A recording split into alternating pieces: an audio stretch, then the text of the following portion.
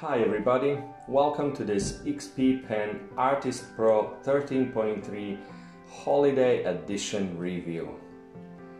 And that's a mouthful. My name is Milivoje Popovic, and you might know me from such movies as Today We Kill, Tomorrow We Die, and Gladys, the Groovy Mule. Now, folks at Xp-pen sent me this gorgeous tablet to do an honest review on it. And that's exactly what I plan to do. But I gotta say right at the start, I'm really impressed with it. And I'll tell you why. But first, let's do the unboxing.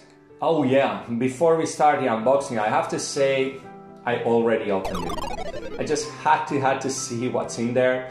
And so you'll see some of the packaging already opened. And you also get a poster inside. I don't know if that's just for the holiday edition. But of course, my daughter, she loved the poster, she took it, and yeah, it's already on her wall, so just wanted to share that before we do what would then be a fake unboxing. So yeah, let's start. Xp-pen Artist 13.3 Pro Holiday Edition comes in this really nice red box with some great art on it. Once you lift the cover, you can see the amazing white cardboard. But as soon as you remove that, you see the beautiful Xp-pen tablet. Say hi to my reflection! Hi, reflection! As soon as you take the tablet in your hands, you can feel the build quality. It has the rubber strips in the back, so it's not going to slide on your table or stand. The weight feels really nice. It's not light or heavy, and it's just so shiny and new. And what do we have here? Yeah, you also get a stand. And the stand feels sturdy, strong, really nice. You lock the leg into position and you're good to go. Now you're left with a mystery box. Let's dive into that. Inside you find a glove, so you don't smear that beautiful screen with your filthy hands. Moving on, you got all the cables you need to hook this baby up, and a set of stickers that you can put on your buttons so you know what action you map to what button. Very convenient. You got your quick guide here and your warranty, as well as a thank you note for guys at Xp-pen. Exciting stuff. And you get this Phoenix Jigsaw Puzzle, and I will definitely give that a go. And a microfiber cloth to clean your screen when you are surrounded with people that insist on touching your screen with their fingers. Yeah, I'm talking to you, Veljko. And what do we have here?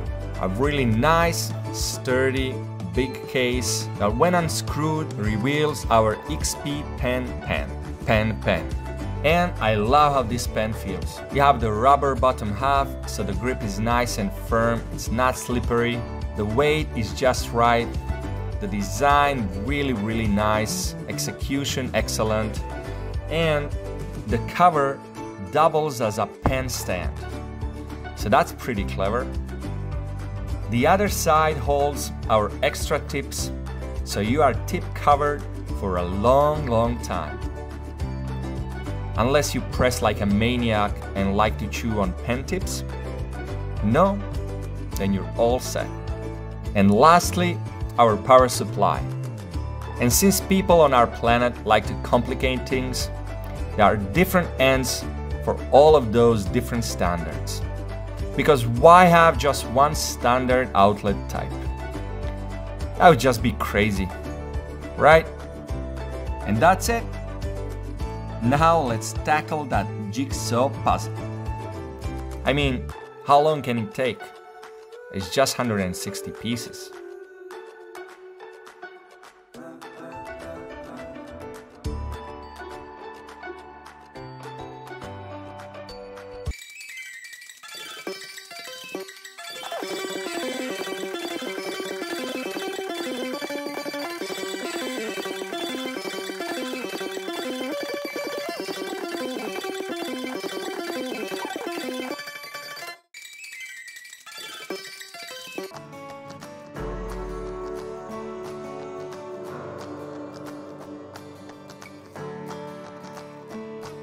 So, this is my setup.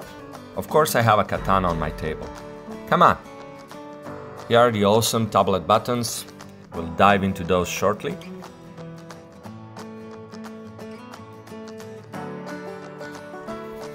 And here we have our USB plug-in cable, our brightness button, and of course the turn on button.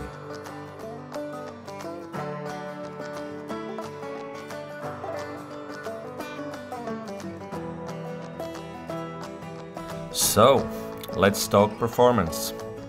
Now this is a full HD screen, and I have to say my initial reactions to like a 13-inch screen for sculpting is I had this feeling it might be too cramped, that my work area might feel too small, but I have to say I was dead wrong.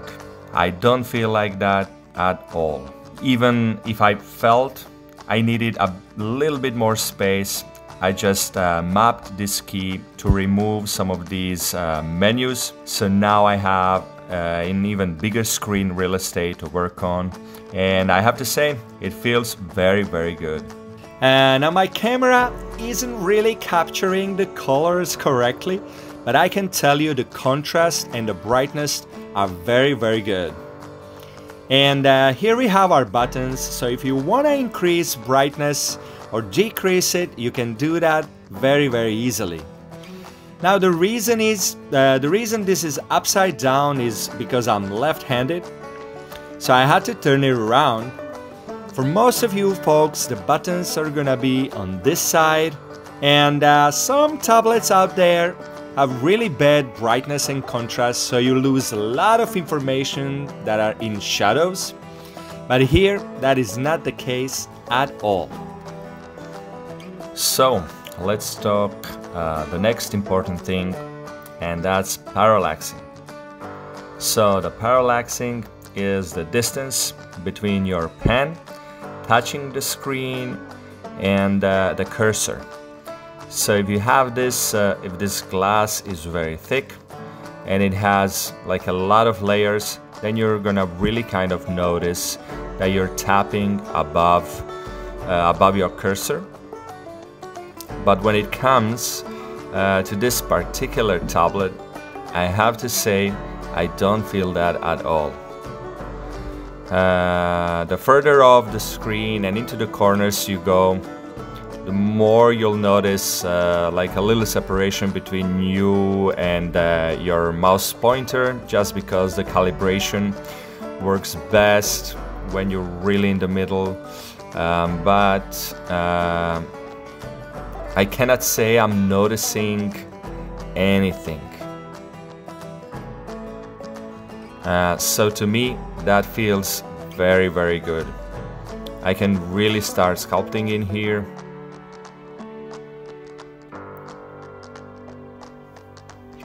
Without any major issues, without noticing any problems at all. As far as general latency goes, so as I'm sculpting, I really cannot notice any particular latency whatsoever. So I have to say I'm really surprised how well I can sculpt on this. And I don't feel cramped. I don't feel like there's some lack of any kind. Let's talk about my button setup. My Alt button is right here. I use that for navigation inside ZBrush. Right underneath that is my second button that I use a lot, and that is Shift. Shift will activate smooth, but it will also lock the view. The next one is Control. Control is used for masking, and also a function inside ZBrush that I of course use a lot, and that's why it's right here. And the last one, I mapped Control plus Shift, so I can show and hide certain parts of my sculpt. And these 4 buttons basically allow me to work a long time on my sculpt without needing to touch my keyboard. And I think that is just amazing. Now I come to these kind of secondary buttons, and of course I don't want to skip this one because this one is super cool. And I was thinking whether to map the undo key here or the size of my brush, and I'm still kind of experimenting with that. But right now I have the size of my brush being mapped here, so I can just rotate this and make a stroke and then make my stroke bigger, rotate, make it smaller, and it's that easy. Now these buttons here, this one calls up my custom menu that I use a lot when I'm sculpting. And since I didn't map the undo here, I mapped it here, and yeah, this is my undo button. And this button, I think it's very cool. It maximizes my work area. So that's tab, and tab will close some of these menus inside ZBrush.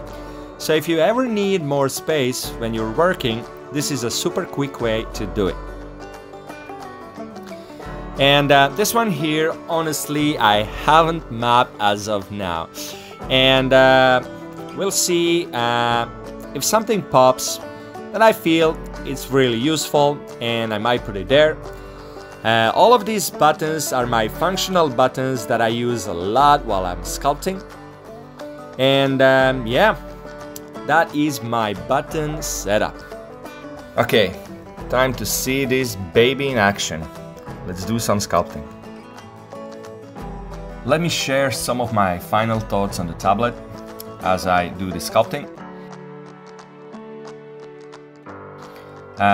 First, my likes. Build quality is really top notch. I can't see the difference between my Wacom Cintiq and this one. That goes for the pen as well. Let's see if it will stand the test of time and everyday use, but right now I don't see why not. Colors and contrast are also really good. No complaints there. Again, shoulder to shoulder with my Wacom tablet. Now let's talk about my dislikes. First, has nothing to do with this tablet. It has more about tablets with screens in general, and that is ergonomics. It will take a bit of time for your body to get used to this new position while you are sculpting. You are at a bigger risk of discomfort while using the tablet with a screen, because we tend to slouch more and bend more over the tablets with a screen. I'm still investigating what is the best setup and position to avoid this. If I find a solution I'm really happy with, I will definitely share. My biggest problem with this tablet is on the software side of things. When I first plugged in the tablet, everything worked great. But after restarting the computer, my pen just stopped working. Not good. I went online, searched on forums, found people with the same problem. One workaround that I found which fixed the issue was to make Xp-pen screen my main display in Windows display options. This is a bit of inconvenience because I really don't use it as my main display screen. So now everything I open opens on that screen first, and I have to drag it to my actual main display. I really hope Xp-pen guys will fix this driver issue soon, so I can give it a 10 out of 10 review. That aside, all in all, I'm really truly impressed with this tablet. It is worth every penny. And when you consider the price, which is just $300, that is really amazing. So, I give this tablet my full endorsement. And this is my sculpt. Never sculpted a pillow before, so I thought I'd try it out. Quite happy how it turned out, looks very pillowy. And that wraps up my review. I hope you found it useful. If you have any questions, drop a comment, send a message. Until next time, this is Milivoje Popovic signing off.